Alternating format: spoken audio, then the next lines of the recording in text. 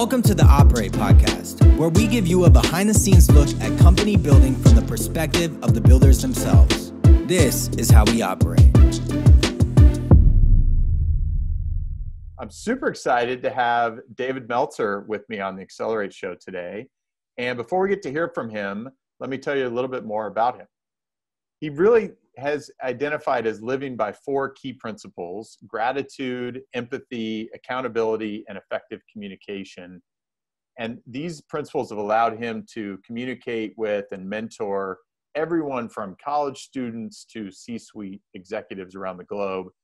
And in everyday practice, they really help him live his mission, which is to make a lot of money, help a lot of people, and have a lot of fun. And every time I've ever been around him, that's exactly what I get from Dave. He's the co-founder of Sports One Marketing Group with a Hall of Fame quarterback that many of you are probably familiar with named Warren Moon. He's a podcast host. He's a frequent speaker. He's a business coach. He's an investor. He's an author. And I haven't even named them all. So that's just the starting off point. And as I said, every time I've been around him, I've seen him speak. He's also really present and really generous, which I don't say about a lot of people. And I've always found that to be super impressive and very inspiring. Dave, thanks for joining me today. It's really great to have you here. Oh, what a pleasure to be here. Excited, even virtually. It's so frustrating sometimes when I have friends that are so close that I'm used to having them face to face, but thank you for having me. And, your space is one in which I spend a lot of time trying to help people not only accelerate, but exponentially grow and utilize their perspective, mindset, and heart set to do so without quitting. That's right. And that's so key. And, as I said, you've embraced these principles, and, two that I'll call out in particular are gratitude and empathy. And, those are ones that I also personally put a ton of value. How did you get to those key principles in your life? Well, first of all, I was blessed because my mom forced them down my throat. So there's two things that she taught, through humility. We had nothing. My mom worked two jobs, a single mom, packed my dinner with a paper bag, and was a second grade teacher, filled up turnstiles at the 7-Eleven with greeting cards. But if I came down without gratitude, she would send me back to my room and have me change my mindset. And then where I learned empathy was through the experience of trying really hard and learning lessons, what other people call failing. I'm later on in life. Gratitude and empathy have allowed me to change my perspective of pain, of mistakes, of failures. And I'm probably the king of dummy tax. I tell people all the time, I think I have so much value now to the community because instead of trying to pay your state and federal taxes, I pay a much bigger tax, which is let me pay your dummy tax. Because if you're listening or you can see me, I'm one of the biggest dummies that'll ever live. And the only difference of me compared to other dummies is my mom taught me through gratitude and forgiveness, empathy, to learn from my mistakes. In other words, pain is not a stop sign.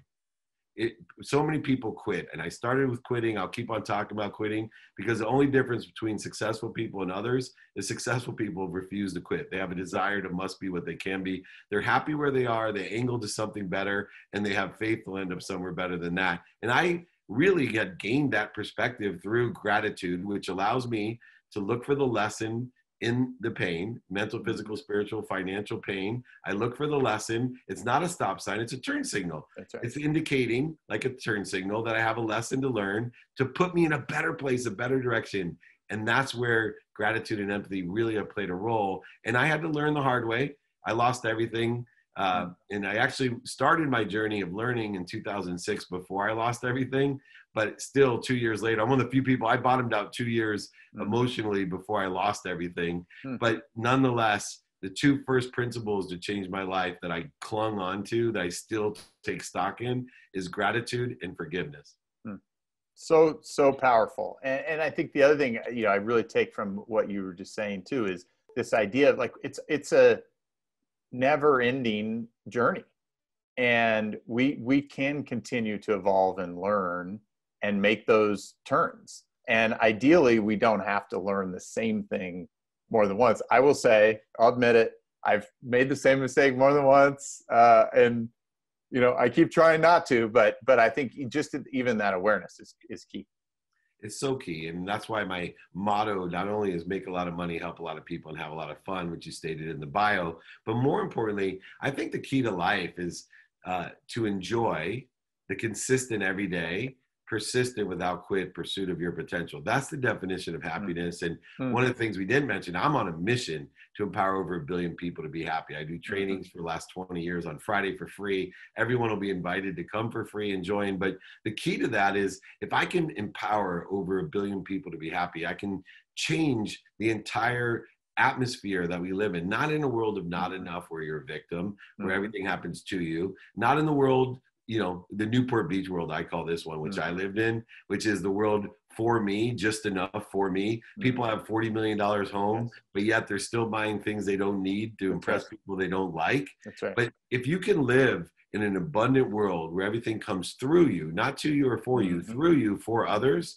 you actually can enjoy the consistent, persistent pursuit of your potential without attaching some economic outcome to your happiness that I'll be happy when blank. Yeah, that never gets fulfilled. Right, never. I mean, and that I prove that.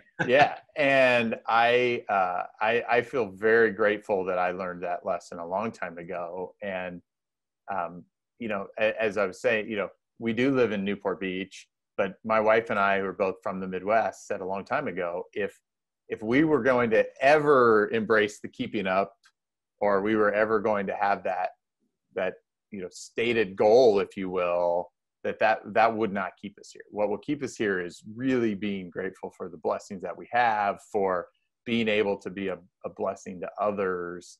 And I mean, that's manifested itself for me even in what I'm doing now, which is I embrace entrepreneurs every day in the pursuit of really trying to help them realize the dream and the impact of why they're doing what they're doing. And the more success that we can help create, the more confidence that will also create in others to pursue their own dreams as well. That too much of this is all about leverage on other people. And, you know, why I appreciate you so much is every person can find their own passion and their own happiness. And you live that out every day. And I'm inspired and appreciative of that. Yeah, I think that stems from the next question, which is, so, you know, where do you find that happiness? And it's ironic because it's not where people think that I find it. They think that I'm on a pursuit of why. They think somehow that it's passion and purpose that determine that attitude or that perspective. And it's really not. It's pragmatically taking inventory of your values every day and finding your what. If you want to test how few people in the world think about their what, go ahead today and ask 3 people, I don't care who they are, hey, what do you want to do? They'll all say, I don't know. Ask them, stand there in line and go, what do you want to eat? I don't know. The people who are able to enjoy the consistent, persistent pursuit of their potential and be happy, to enjoy the journey and to accelerate and grow and to expand and to learn, which means you're going to make tons of mistakes. If you live in the learning curve, if you live in the learning zone, that means you're making mistakes every day. I give a dummy tax award at my company. I give a bonus for the biggest mistake every single month. So all the employees share their biggest mistakes, what they learned from it. And then I give an award for the biggest one to encourage people to live in that learning zone so that they can accelerate, grow, and expand and feel comfortable doing so that they can be happy. If you don't have that perspective, you're going to live in an anxiety zone where everything shrinks down until you can't do nothing, or you're going to live in the comfort zone where you never grow and you're just high, sick, and broke on your mom's couch, 50 years old. That's right. Yeah. So good. We could spend the whole time talking about this. So great transition though. I mean, the last, 6+ months have just bred anxiety and perspective at the same time for so many people and so many of us out there. As you look ahead, let's say, it's still unclear when we'll have COVID fully under control. We have to live, we have to keep going, especially guys like us that are living out a little bit further out and saying we have to do things today, but we're hopeful, we're optimistic about the future. What is it that has you hopeful and optimistic over the next year? For me, it's what I have control of. You know, you cannot find outside of you what you can find inside of you. And what makes me so excited is I know that entrepreneurs are the ones who have always changed the world. And now more than ever, with over 50% of the people accelerated into positions of entrepreneurship, freelancing, and remote working, that we're going to have even greater opportunities. And so as long as people realize I need to look within me for my own mindset, my heart set, and my capabilities. And what are those capabilities? Those capabilities are what skills do you have today, and what knowledge do you have of not only what, but who, and what desire do I have? And then most importantly, how are they aligned with or supplementary to or synergistic to what's doing well today, what's stable today, and what I think is going to be important or impactful tomorrow. And if you take those three things, your mindset, your heart set, and your capabilities, all three things you have control of and can find within yourself, align them synergistic or supplementary to what's doing well, what's stable, or what you think is going to do well, man, you're living in the margins of millionaires. You can smile through the struggle. I need to add one thing too, Carrie, because this one drives me crazy right now during COVID. Everyone walking around from every news station to every person, oh my gosh, we're living in these totally uncertain times. Sure. Well, I'm going to tell everybody right now, all of the audience listening to me, if anybody knows what's going to happen tomorrow, please call Carrie and I. We will make billions of dollars. That's right. You can tell me for certain. And this has been true throughout history. Forever. I studied history. That's right. So the uncertainty is not the issue, everyone. Change is the issue. We are in an accelerated exponential change. Don't waste a great crisis. With great change comes great opportunities. If you look within your mindset, heart set, and capabilities, you will be golden. You will find the margins of millionaires just like they have in history throughout all the crises and accelerated change. You will be smiling through the struggle. And most importantly, hopefully, when you obtain all of that wealth and health in this period of time, you'll allow it to come through you to help other people, which is the greatest joy of all. That's right. And I think that's it, right? It's like we see the chaos of this change happening and see countless opportunity from that chaos, not the chaos itself. Right. And I was having this conversation yesterday and saying, my oldest son is 2 years away from potentially college. And I'm saying, like, I actually love the chaos that's happening in education right now, because it's going to force an accountability that a lot of the institutions have not had on them in my lifetime. And I want to see if they're going to step up to that and say, you know what, we're going to be accountable to providing the right return on investment and value for what we're charging people. And I'll feel better if that exists versus not, because that those are the kinds of entrepreneurial opportunities that are getting created right now. Coming from a father of two girls who are deep into college and have spent over $500,000 to educate them, which has now become a summer camp because it's not directly applicable to getting a skill or a knowledge that's, monetized. It reminded me of law school. I spent all that money to go to law school and nobody can practice law the day you graduate. And something's wrong here, right? Something is wrong. This is supposed to be for a profession. Look, you want to get educated, we got the internet. Right? We need to start, training people to do things correctly. But I also think there's another area of education that's wonderful, and that's at the lower levels, because I think we are rethinking the appreciation and the value of our educators.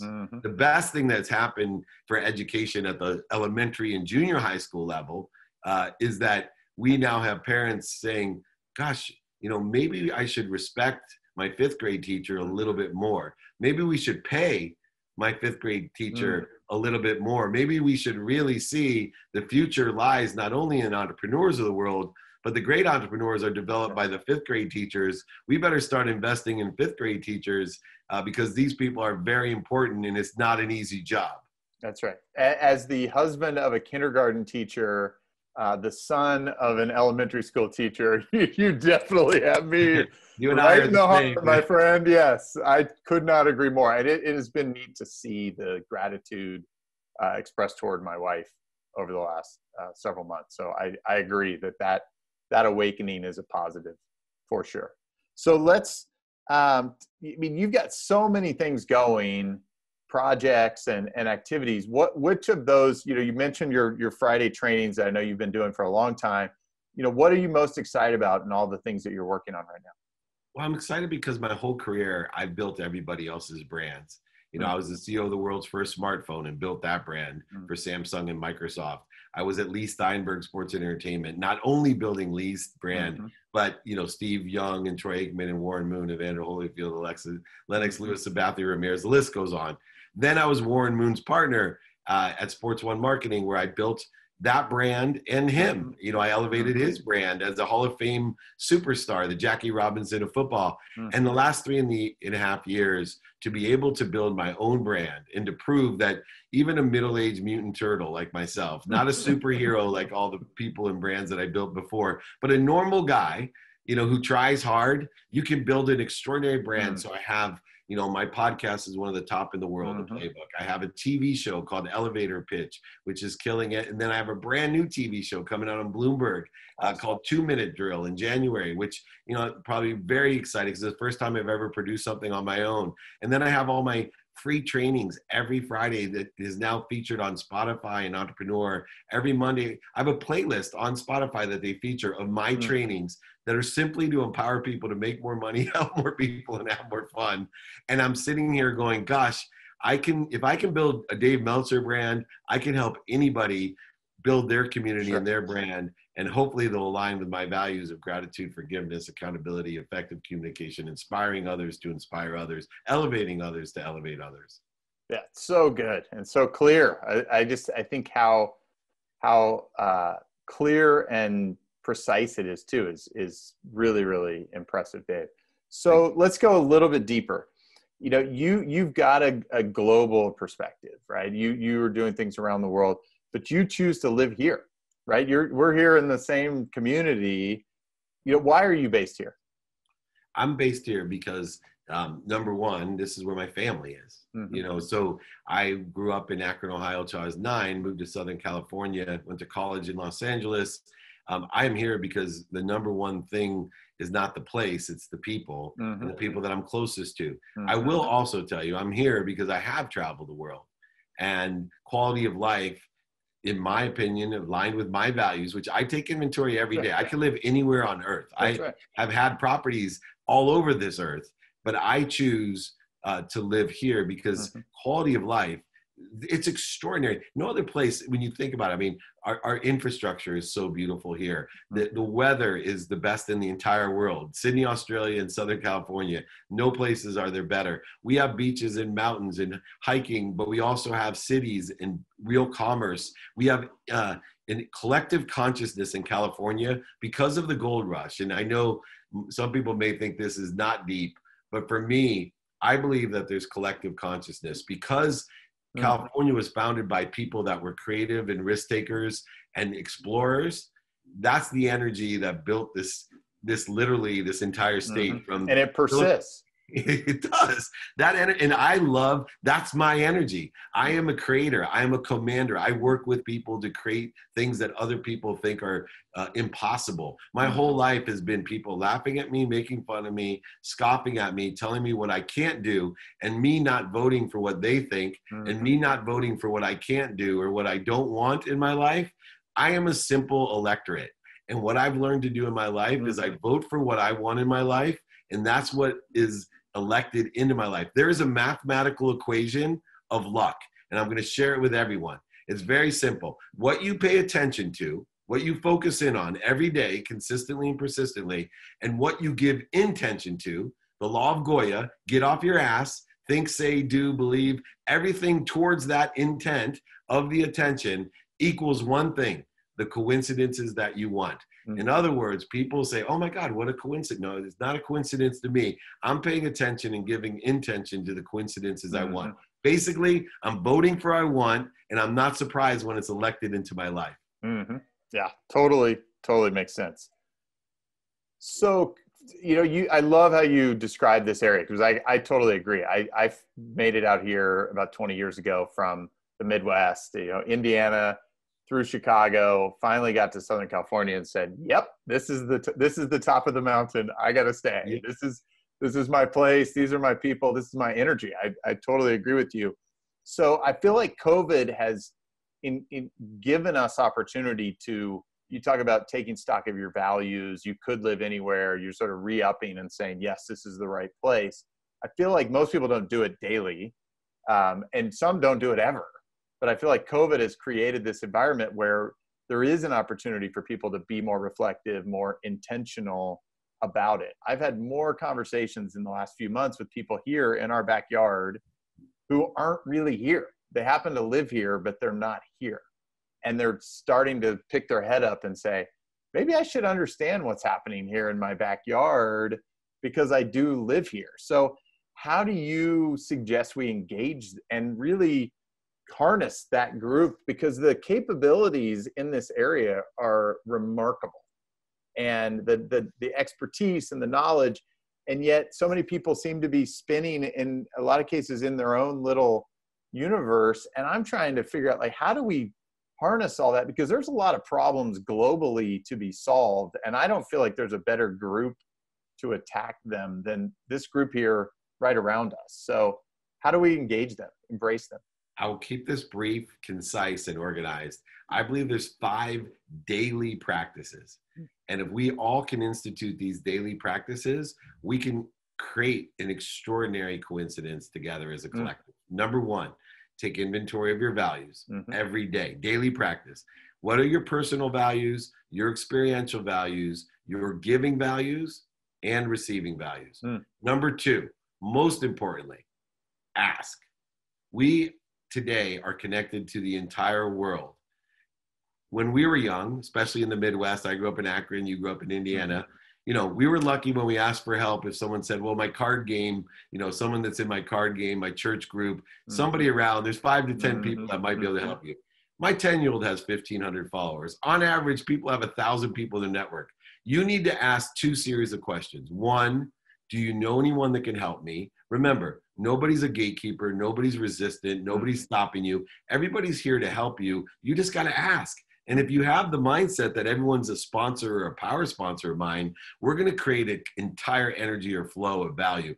And then also ask people, how can I be of service or value to them? Create that flow. Number 3, study. Create these mathematical equations in your life, these coincidences of your life.